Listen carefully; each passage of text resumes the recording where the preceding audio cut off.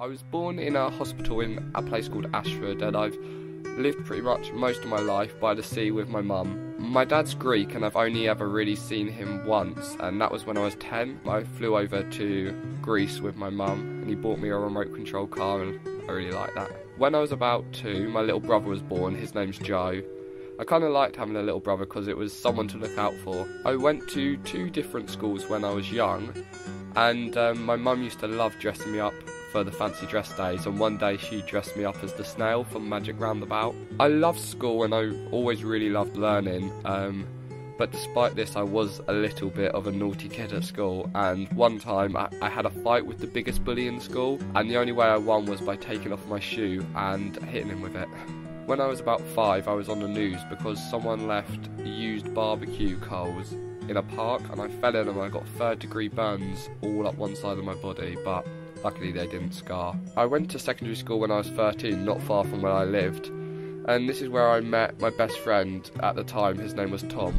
Tom was very different from all the other kids, and I think that's why we got on so well. We used to do silly little things like find dead frogs and put them in jam jars for 4 months to see what would happen to them. I loved secondary school and I never really got bullied, even though I was really weird. And I think mainly this was because I was kind of the class clown. I had my first job when I was 13 doing a paper round, and I had to wake up every morning at 6 AM to deliver papers. I've always loved working and actually having a job, and since the age of 13 I paid for all my own clothes, but I guess that's mainly because I love shopping.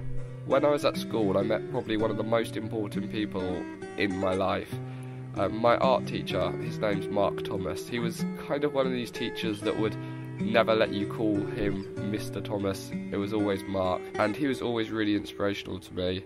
I'd spend all my lunch breaks in his classroom and he'd teach me how to edit photos and videos and generally teach me that I can do anything I want in my life.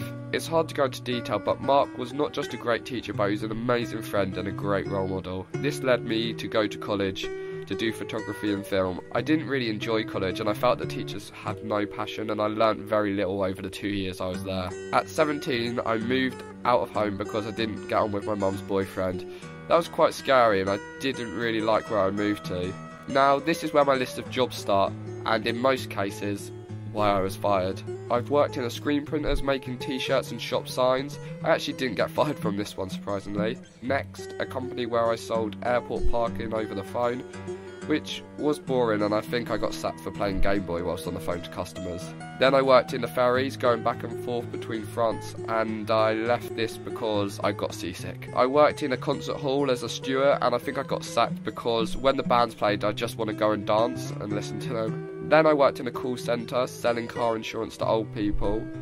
I like old people and they always had really funny stories, and this is why I got sacked for chatting on the phone to them too much. I've even worked in a zoo, but one day I was chucking my hat up and down in the air and it went into the elephant pen and the elephant ate it. I was sacked. I've worked in Greece as a hotel entertainer. I've worked in Italy as a person taking down tents. I know, a weird job. I worked in a coffee shop. I've pretty much worked everywhere. During my last job I was talked into applying for a TV show, and later on ended up going on the show. This helped me get some people interested in what I was doing, and I started my YouTube channel about 2 years ago.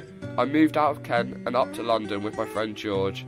This was a massive thing for me because I've always dreamed of moving to London. I met a YouTuber called Tino Forever and he introduced me to lots of YouTube people, and at a YouTube meeting I met Alfie.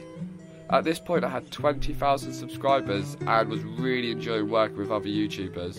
About a year after starting YouTube I met Louis, and I felt that he completely understood everything I was about, and I could tell he was a good person to be around. Louis has big dreams like me, and so far we've completed all the dreams we had. After meeting Sawyer in London for about 15 minutes, he invited us to come and live with him in LA. So me and Louis got on a plane and we've moved to LA for a little bit.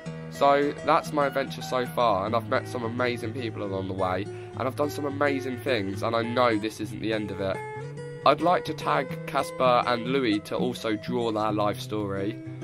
Casper because I don't really know much about his life, and Louis because I know he has a pretty fun life and I'd like you guys to see that. Thanks very much for watching guys, and I hope you enjoyed this.